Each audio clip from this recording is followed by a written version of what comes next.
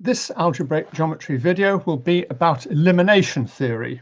So in his book on algebraic geometry, Hartshorne rather briefly mentions it as theorem 5.7a, and I want to expand on this a bit.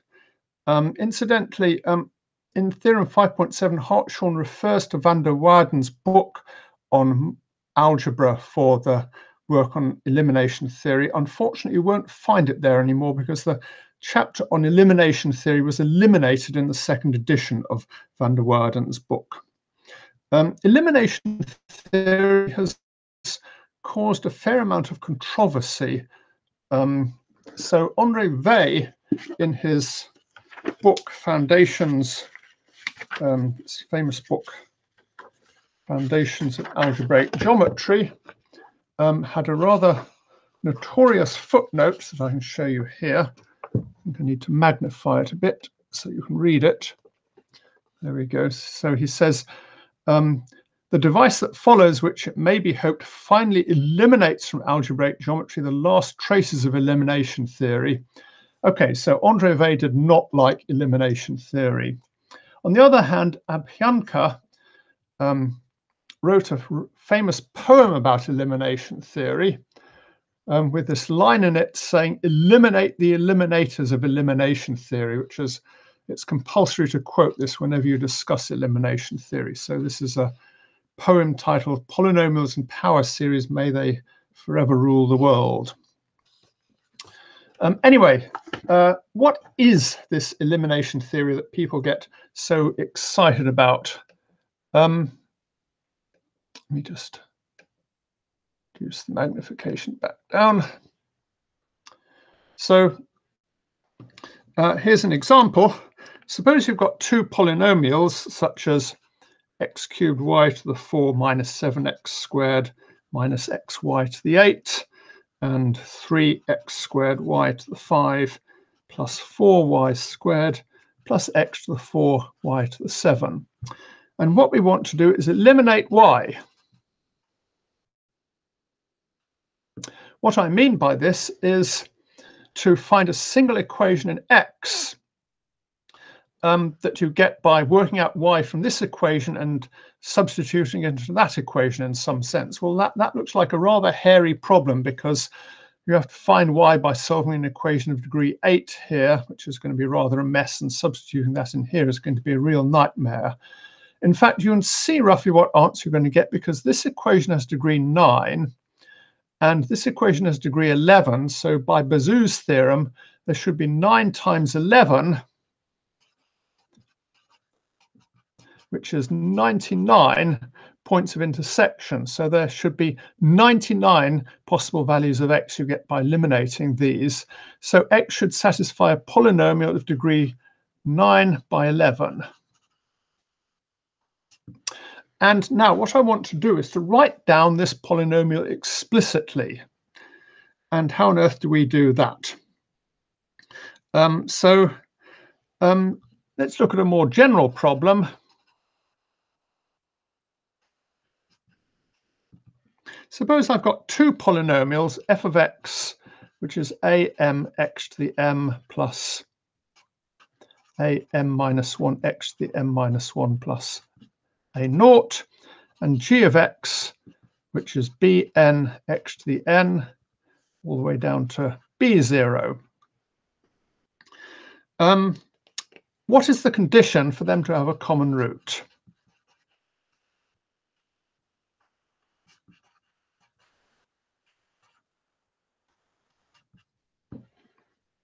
So I want to find some condition on the coefficients a, I, and bj, which is a necessary and sufficient condition for these to have a common root. Well, first of all, there are some slight complications if am or bn are 0. So let's just assume am is not equal to 0 and bn is not equal to 0 for the moment, and I'll remove these conditions later. Well, the condition for these to have a common root can be written as follows. If they have a common root, then f of x times p of x equals g of x times q of x, where degree p is less than n and degree q is less than m for some polynomials p and q. And if they have a common root, then you can just put p equals g over x minus alpha and q equals f over x minus alpha, where alpha is the common root. And conversely, if this condition holds, then you can see that they do in fact have a common root. So this is the condition for a common root. You must be able to solve this equation for polynomials p and q. P and q must of course be non-zero. Well, if you expand this out and look at the coefficients of each power of x, you get a whole lot of homogeneous linear equations in P and Q whose coefficients depend on the a's and the b's. Now, the condition for a set of homogeneous linear equations to have a non-trivial solution is that some big determinant vanishes. So we have to write down a determinant that vanishes if this has a common solution, which basically means writing down the matrix of all these equations. And the matrix, it's not difficult to work it out, but it just requires a certain amount of bookkeeping. It looks like this. First of all, you write down the coefficients of f, and then you add a certain number of zeros, and then you write down the coefficients of f again, only shifted by 1, and then a certain number of zeros. And altogether, we're going to do this n times. So we go all the way down to here, we get 0, 0, and then a0, 0, sorry, a1 up to am. And then we do the same thing all over again with the other polynomials. So with bn going down to b0, some zeros, 0, bn, b1, b0, 0. Then we have all the way down to here, and then we get 0 all the way up to bn, and b0 there. And we do this with m rows.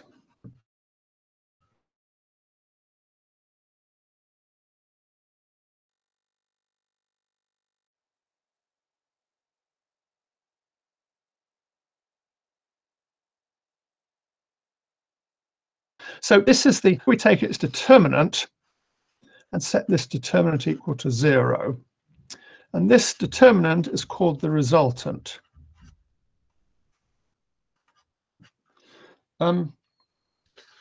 This word ant at the end of a word means two things. First of all, it means that you're probably referring to some sort of invariant. So the determinant is the best known example. The other thing it probably means is that the terminology was probably invented by Sylvester, who loved inventing funny names for things. He invented a whole collection of names for similar invariants, like catalecticant, determinant, harmonizant, canonicant, and so on. Most of these have been more or less forgotten. Determinant still lives on, obviously, and resultant is common enough for people to remember. People later invented more of them, like bazootiant and so on.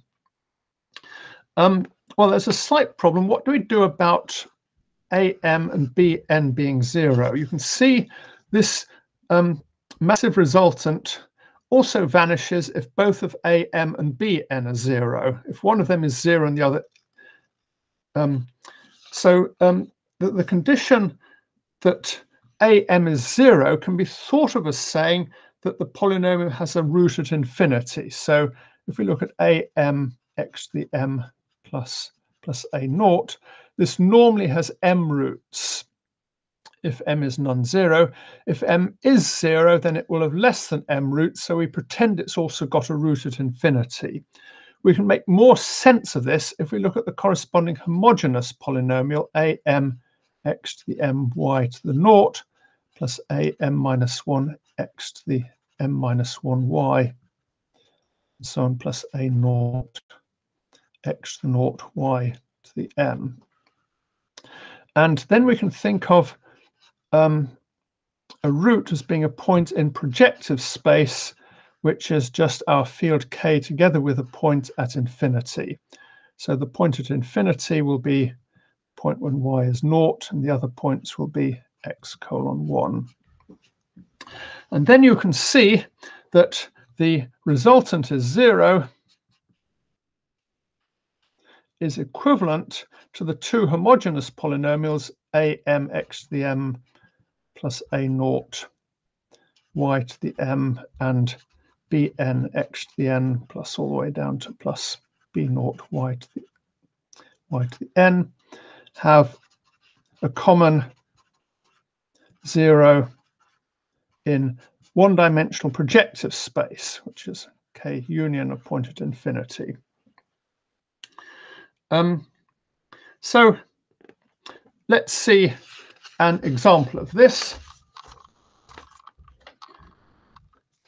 First of all, let's just ask, when does the polynomial ax squared plus bx plus c equals 0 have a double root?